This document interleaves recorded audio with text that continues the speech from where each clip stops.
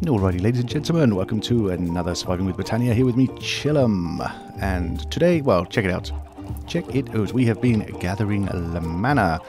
I tweaked our system a touch. I think it was 1, 2, 3, 4, nearly 5 pools of mana. And now this thing is completely self-sufficient and functional. So I'll do a quick overview of what's changed. Primarily, the boxes up here have been slightly altered around. I've labelled a chicken feather one, particularly here, which is simply hooked up to this little arrangement, which ultimately will drop feathers down into this pit of lava, so we no longer have to worry about maintaining them.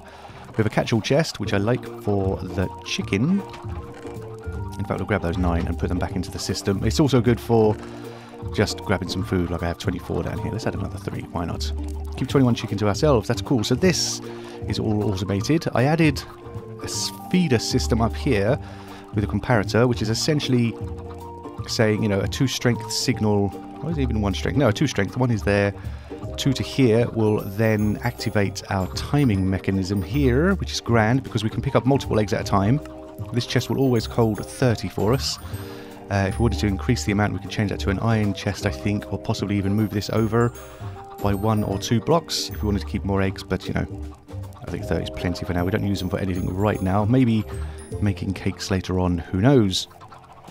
So that has automated the feed system, so no matter how many eggs it picks up in one go, it will still pump them into our network as we want, which is really, really cool. And then for the final touch, because I wasn't sure how fast this was going to generate mana when I went to sleep, I did this overflow switch, and thanks to everybody who helped me out with this little design. This will give us information on how much mana is in this pool, i.e. if it reaches nearly full, this will pump out a strength 14 signal. Actually, I don't think that's necessary. I put it there for some reason. We could probably get rid of that repeater and just replace it with a bit of redstone, but that in turn feeds into a basic vanilla AND gate, which essentially says if both of these signals are on at the same time, or off as it were, we'll see it flick now, bink, it will send the signal through and tell it to feed the food. So once this is activated, the signal will come through here and we'll turn this redstone, dang it, well, you can see the example there, we'll turn that redstone light off, so if there is no signal, or if there is a signal coming from that mana pool,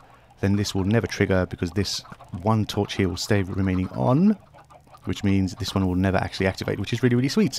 Much easier than trying to control this with a redstone pulse type mana spreader kind of thing. I figured this would be a simpler method. So the whole thing is now fully automated, which is fantastic and self-sufficient. I can just leave it running and never have to worry about it, which is awesome. On the off chance, the only fail state to this entire system is if all the mana pool gets filled up, and it will then either... Now let's see, there's 2 things. This box will get full of chicken, which is quite a lot of chicken, as could this. In that case, it will start leaving chicken carcasses around and won't pick them up, but the odds of that actually happening are so remote that I can't imagine it ever being an issue. So with all of this mana, we are going to do some stuffs. I've been hunting endermen and ghasts like a bugger, and we have a collection of ender pearls. We need to do more of that to complete what I want to do today, but for now, what I want to do is build an enchanting table, because although I died, I've managed to go mining and get ourselves 31 level of experience. Yes, please don't hate me for dying, it was bound to happen. We're going to need 2 diamonds for this, 4 gold, I think, and 4 iron. We'll check this. We're going to need a book and 2 more diamonds, actually. Silly me. And a book. So there's our leather, that's good. One of the very awesome things about the alchemy table is that, or the alchemy block, is that you can convert rotten flesh to leather, which is, in my humble opinion, one of the bestest things ever. I love that particular feature. And you can also do loads of other things. But did I leave that in there? I'm going to be concentrating on what I'm doing. You can also do loads of other things with various versions of that table, such as convert redstone to glowstone, I think, or vice versa, I'm not entirely sure. But we won't bother about that for now. Let's get ourselves a basic enchantment table going. Oh yes, that's grand. And we're going to set that up with a couple of mana pylons, as I was looking at here. So we need 2 mana diamonds and 4 mana steel ingots. No problemo. If I actually take them from this pool here, then we should see the whole network kick off and try and fill that pool up. These things are lovely. I didn't realise that they would stop trying to put mana into a full pool and then just sequence from there. So this whole little chain is kind of like just a huge mana buffer, really. It's really quite useful. So that's going to fill up slowly over time. We could add lenses to these to make them transfer more power quicker, but in all honesty, this system just doesn't produce that much mana, so it's not so much of a problem. Let's quickly knock together our mana pylons. What was it? This, some of that. Now, 2 of these will power an enchantment table up to level 30 for us, so we don't have to worry about freaking tons and tons of books. This place is starting to get a little bit cramped. I took down the structure here because I didn't like it, really, at the end of the day, and we might do something else over there at some point soon-ish. We shall see. We tend to live down here, so I might as well put it somewhere nearby. I'm not entirely sure what the conflagration for this is. So, is it something... Will this work? I believe if we put 2 blocks away each, does that allow us to chant up to level 30? Yes, it does. Look at that. That is phenomenal. Now, the question is, which tool do we use it on? And really, I'd like to dump a level 30 enchant onto a bow of some description. Now, there is... in here, somewhere, some pretty cool bow. I wonder where it is. Is it under natural apparatus? No, that'd be silly. It's mystical items. Yes, living wood bow. Made of living wood and a mana-infused string. It will last longer than a normal bow, and it will repair itself using the same system as before. Does it shoot aeroplanes? Now, I thought there was an upgrade to this, but really, what we want... What I really want to do is open up the Alfheim gate. And the question is, where do we put it? Because what I am thinking, I believe the setup is going to get even more cramped here. I thought we'd put it near this door, because it'd be kind of fun. But I think we're going to have to cut out a small amount of dirt here, like so. Is that going to... That looks like roughly it should be. The wonderful thing about this book...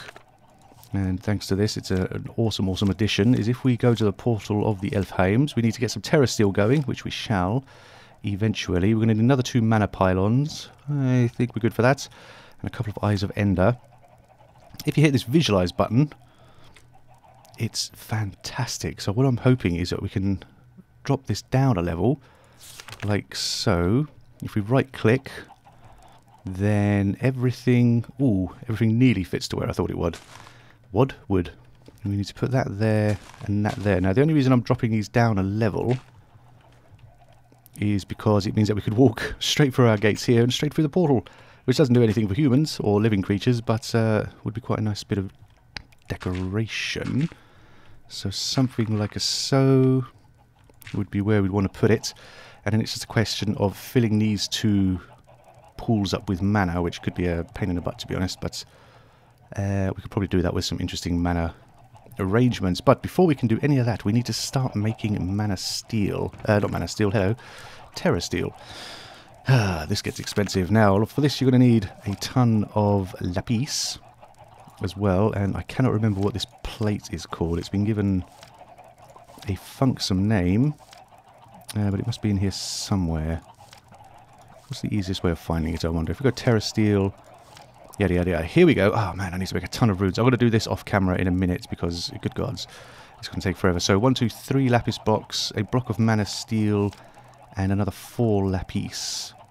Alright, let's make the block of mana steel first, and then I'll make the runes quickly off camera because we all know how to make runes now, which is grand. And 9 of these.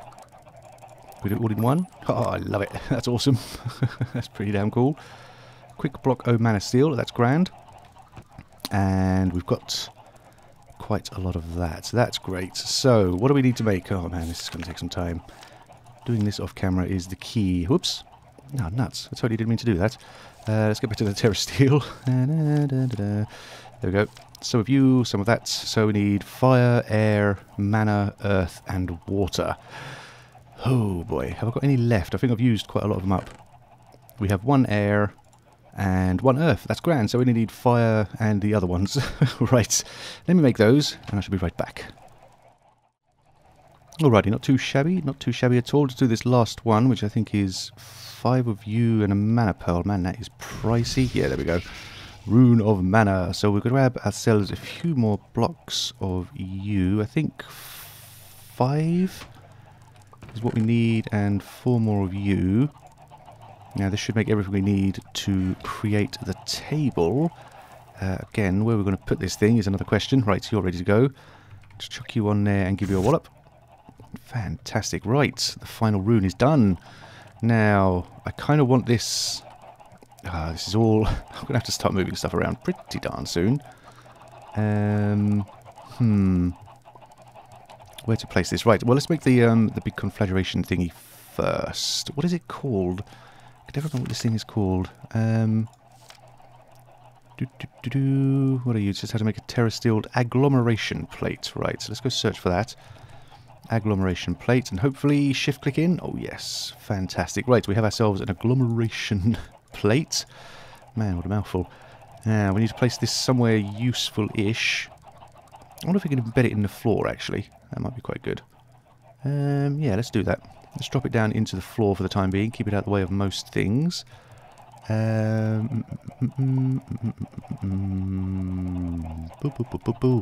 This will do. Swindle music. Wonderful, wonderful. Yeah. We'll put you here. Relight up this area. Let's give it the old F7. See where the danger zones are. Pretty much everywhere. I think we can afford to place torches around here somewhere. That'll do. Yeah, that'll do. Cool. Right. Give it the F7. Now, what was the pattern? I think it's this. Oh, it does look cool though. Blink. There we go. Superb. Superb. Now, for this we do need mana, and the book recommends using sparks. So I did make some a couple of episodes back, which I never showed you guys, because I was trying to mess around with them. Oops. But a spark is pretty simple. It's just a bunch of blaze powder with golden nuggets and some some mana petals. Now, I believe, and I hope this is correct, if we place one spark atop you and one atop you, is that going to work? There should be sort of, if I right-click on it, it does show that there's a link. And I guess we have to do this, because there's no other way of doing it. So, let's see. Picking up. After the plate is celebrated to receive mana, tossing a single mana steel ingot, mana diamond, and mana pearl. Dear lords.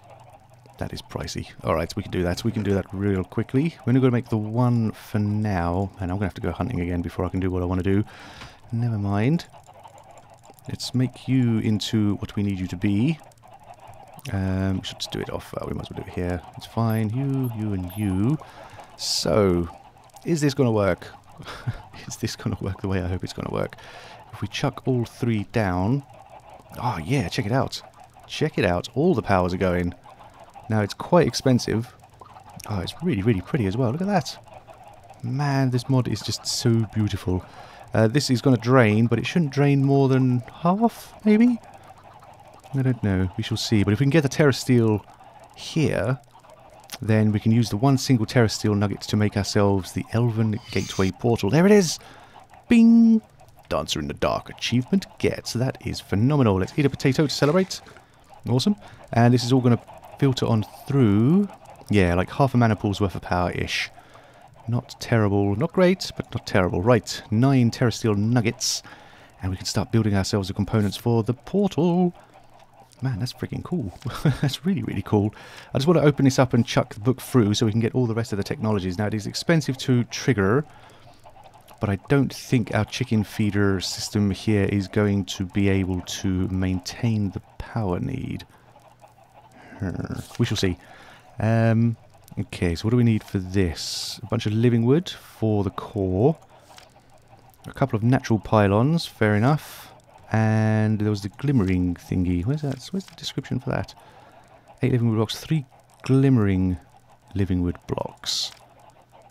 That's the core. How do we make the glimmering? Let's search in here. Glimmering. Oh. We don't. There's no recipe. There's no recipe. Let's have a look. Glimmering blocks. There we go. Oh, sweet. It's just glowstone and living wood. Excellent. Okay, good stuff. So we're going to need 7, quite a lot. Let's take all the living wood. All the living wood we can. And we do have some glowstone around here somewhere. All the way over here. Not a problem. So the farms have been moved closer to each other, which is good. Wrong one again. There we go, glowstone. Fantastic. Okay, so we need 3... 1, 2, 3 glimmering and 1 core should do it. So the core... was something like yay. That's good. 3 of you for the glimmering. 2, 3, grand. Living wood core, so I think the rest are just normal blocks. Let's build the gate. Oh, that's fantastic. Alright, Gelven core goes there. Plonk you and you. You belong there. Let's see how we can do this. We can put you like so. Slap a piece of mud up there. Perfect. Perfecto. Okay, and that like so. Okay, not too shabby. Not too shabby at all. Hup. There's our gate. That's amazing. Right. Ah, these mana pylons, man, they're going to be pricey. They are going to be pricey as heck.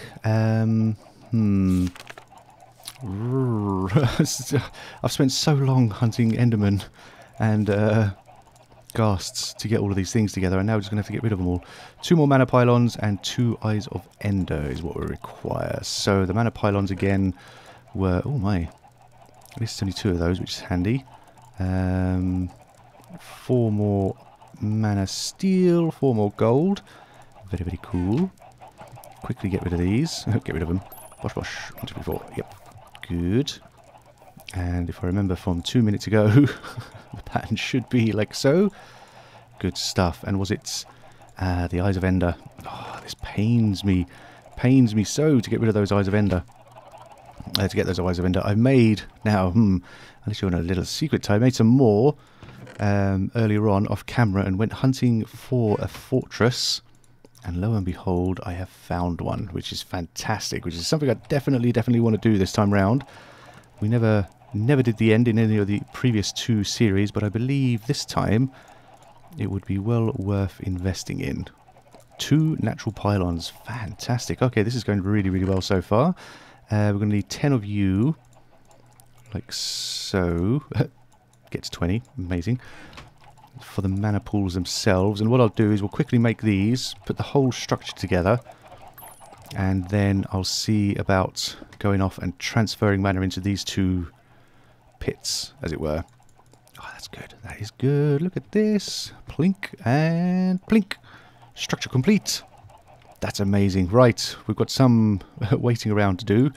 Unfortunately, I may go hunt some more Endermen, we shall see. But what I want to do, really, like I say, is go do the end, kill the dragon, and to that end I would like the buffed up Botania bow. I think there's one that's even better than the one that's in the book, but we can't find out about it for now. Anyhow, let me go and start transferring mana around, and I shall be right back. Okay, this shambles of a mana collection here is taking forever, unsurprisingly. So in order to speed this up, what we're going to do is make a couple of lenses. And I'm only going to do a few. Let's boom, get some more runes of fire. That's grand. So we're going to make, let's see, where's the old lexicon gone? Lexicon? Lexica. Potency lens will double the amount of mana a mana burst can carry. However, the beam becomes slower, and after it starts to lose mana, it does so at a lot faster rate. So what I'm hoping is this distance from these guys is not going to cause too much of a detriment, but it should mean that at least these halfway pools will get filled a little bit faster, and possibly we'll do the same with the other 2. I don't know. So for mana lenses, we need a brick ton of iron again, would you believe? Let's see, what's probably going to be, whoops, no, all the wrong buttons, look at that, yay me. 16, that's enough for 4 lenses, and that would be cool. And we need some glass. Ah, knackers, have I not? I have made some glass. Hey, how do you make glass panes? My god, it's been so long. Excellent. There we go. I'd actually forgotten. Wow. Not too shabby. Let us grab a little bit of mana from one of these. Are you sparring? Oh, it doesn't matter. Doesn't matter. We'll chuck all of you in. I love that. That's so good. That's awesome. And let's see. We should be able to make 4 basic mana lenses, like so. Oh, they don't stack. That's handy. 4 basic mana lenses. Cool. We'll chuck the glass panes in there. Now, if we combine them with the rune of fire, we should get the potency lens back in return. So, yes, 1, 2. We'll make all 4. I'm sure these will come in useful at a later date. I haven't done any other kind of modifications. I think you can graft them with colours as well to make them the mana bursts different. Now, the question is, if we do that, is it going to make a huge difference? It's really difficult. Uh-oh. And we're back. Kind of. Yes, we are. Yeah, NEI. Ooh, a little bit of frame lag. Interesting. Possibly too much mana going on around here. We shall see. Let's take off the old spectacles. Maybe that'll help a touch. A little bit. Okay, not too bad. Yeah, NEI's been crashing quite a lot, in fact. Like, random bomb outs when it's trying to manipulate my junk, as it were. Let's place you back there. That's cool. So, hopefully, that will make... See, look, what's it doing? It's getting all sorts of confused. Now, I'm wondering if the potency lens will cause issues if we place one there. This is obviously not going to be a permanent setup by a long shot, but I'm hoping that should be pushing more power around our system than before. That's always going to be empty. But these guys should be filling up noticeably faster. Yeah, mostly. They are doing slightly better. So, I'm going to now leave these to do their thing, and then she'll open up the gateway once these are full, and I'm going to have a look at how long it takes to drain like a completely full pool once we've done that. So yes, I think that's all good. Yeah, you can see the mana bursts do definitely look chunkier. Oof. Slower but chunkier. We shall see. Alright. Oh, actually this is going faster than that can spread. That's interesting. Alright, yeah, that's just a one-off little thing. No problem. Right, I shall be back once we have all of our mana collected. Awesome. Don't crash any eye. Alrighty, we are done at last. Check it. Oh, man. Check it out, though. We have 2 full pools of power. I was arm-manning about that mud block not being turned to grass yet. So these are completely full. They have no other sources of mana on them at the moment.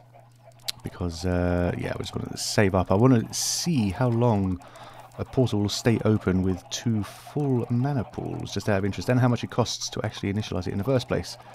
So I'm just getting a timer ready. Oh, another note. That ridiculous frame lag we had was nothing to do with Botania at all, unsurprisingly. It was caused by the previous crash by NEI, or whatever, I don't know for sure.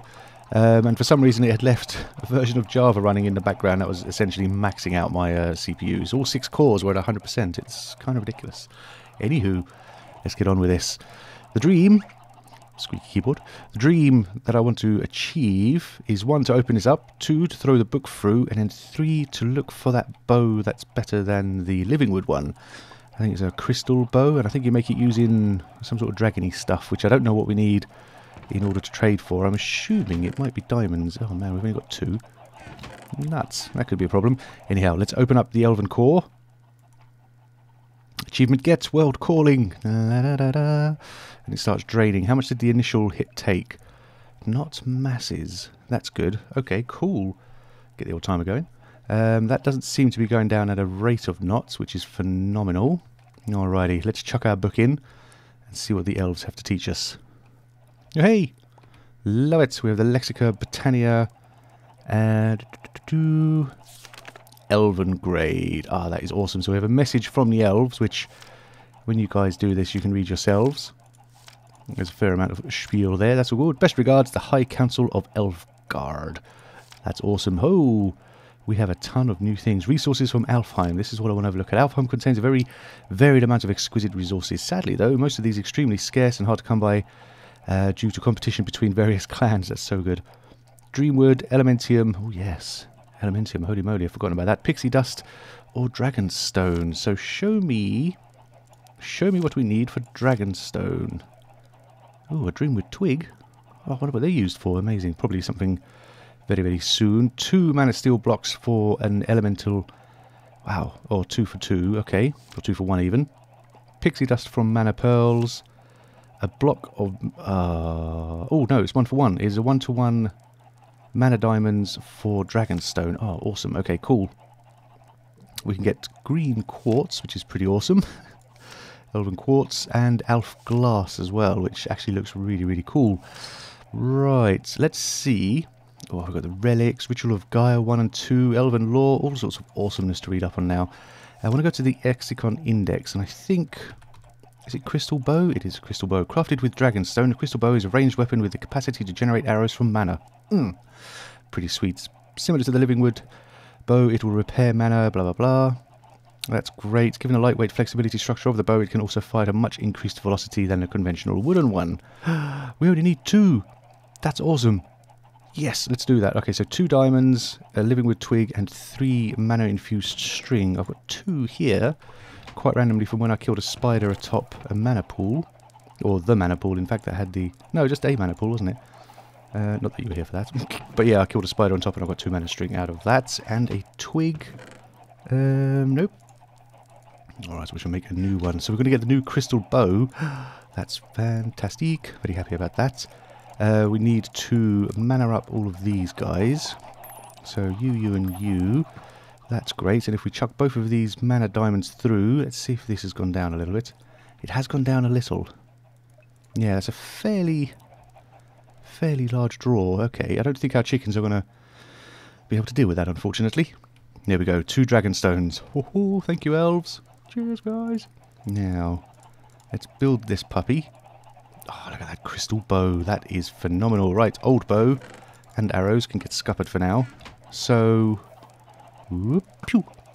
Hey, pew. That's awesome. I'm sure it costs mana to do that, but we've got carrying 2 mana tablets with us at the moment, which isn't too bad. What I wanted to do was enchant it with our 31 levels as well, and what I'm hoping for is not infinity, because that would be redonkulous. I would like power on here. I don't know if unbreaking. I don't think there's any enchants specific to Botania. I don't know. I'm just doing this at random, because honestly it is still all random in 1.7. Let's take that one. What do we have? Power 4! Yes! Perfect. Pow! That is... Wow, that arrow went miles. That is about the best I could have hoped for, to be honest. I wonder if the enchanting system's been tweaked to make sure that you don't get infinity on a crystal bow. That's amazing. That is really, really cool. In fact, that's so cool that I kind of want to make sure that we never lose it. Excuse me. Now, there is a method, some sort of vine. I think, is it a vine? Overgrowth seed. None of those. There is something in here that you could attach to your devices or your items so that when you die they remain upon your person for at least once. Oh, look at this. Holy moly, lens clips. Bifrost Highlands and Shaded Mesa. What's the Highlands one do? While maintaining lands, it can also place dirt in midair. Aha. Fair enough. The Shaded Mesa. Right, I'll tell you one last thing we need to do, because I want to get this done before I forget, is we want to make a Sojourner's Sash. So let's quickly... Oh, what's the Globetrotters version? Nice. That's Earth and Air. Oh, dang it. Do I have either of those? No. You know what? We'll do that next time. Or I'll have it ready for next time. Essentially, it's Earth and Air, a Mana Steel ingot, and a bunch of leather will get us a Sojourner's Sash. So I'll get that ready for the next episode. And this requires a Gaia Spirit. Yeah. Not for a while, but Gaia is the boss. Since there's 2 versions of the battle, I believe. The second one is even harder than the first. That's pretty awesome. I'm wondering if maybe for the time being, I don't have anything immediate I want to do here. Maybe we can just turn... I know it's advised against turning the portal off, to be honest, but, we may as well. I don't know. I don't think there's anything we need right now from the elves. We certainly don't have the resources to build many, many more things. Equestrian Virus, that's pretty cool. You can make, I think you can make like the Undead Horse. Timeless Ivy, there we go. While Mana Steel or Elementum tools have the ability to harness mana and use it to protect their bodies, other tools and armor don't have this property. A handful of Timeless Ivy can be attached to virtually any item. Oh, right, that's not what I was thinking it was. And it needs a Gaia Spirit, which we're not going to do. Vine balls, baby? There's create a ball that can be thrown, yada, yada, yada. I don't know. I can't remember which one it is. Could be useful, though. Could be useful. I am wondering if... I don't really want to waste any more ender balls. We need 11 of these suckers, and we're down to 7, so I need 4 more. Is it worth... Oh, I've got no diamonds anyhow. We need to get more diamonds big time. I was going to say we could make a Terra Blade, which would be amazing.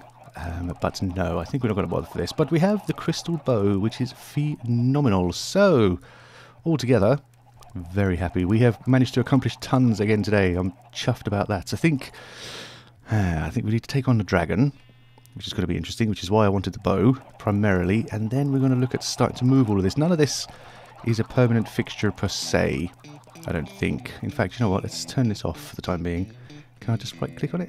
How do I actually... Maybe you don't turn it off. I thought you could. Bind mode, function mode, right click to shut down. Nope. Maybe we'll just have to destroy one of these mana pylons and it will all close before... Let's find out, let's find out. If I take you down... Yeah, that turns it off straight away. Oh god, I did pick it up, thankfully. Whew. That's grand. Okay, so it does cost a little bit to open, but not masses. And really, I'd rather just do that for the time being. Cool. Well, there we go, ladies and gentlemen. Another episode is done. Fantastic times all round. So yeah, next time, I think it's a dragon. Why not? We'll see how it goes. But until then, I shall love you and leave you, and I hope you've enjoyed yourselves as always. And I will catch you then. Cheers.